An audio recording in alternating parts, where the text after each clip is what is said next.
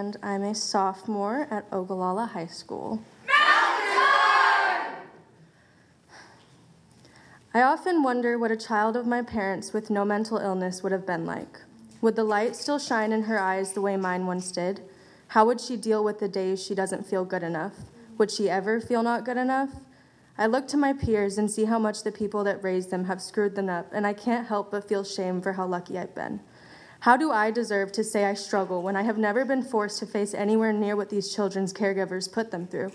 I never had to worry about my parents putting me down or making me feel unworthy, yet I still hated myself. I was given everything I needed and more, but I still felt like I was missing so much. Why am I so broken when I have never truly been hit?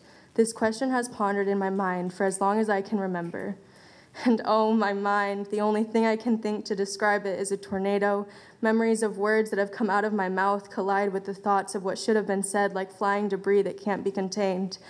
I'll never bring up my own problems because they're all just in my mind, caused by these catastrophic windstorms that seem to turn my whole world around. Along every single pebble, it grows worse, but it's never been known how the storm truly undertook. I feel selfish for feeling so much.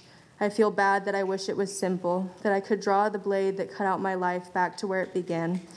But there was no actual beginning. I simply just always felt wrong.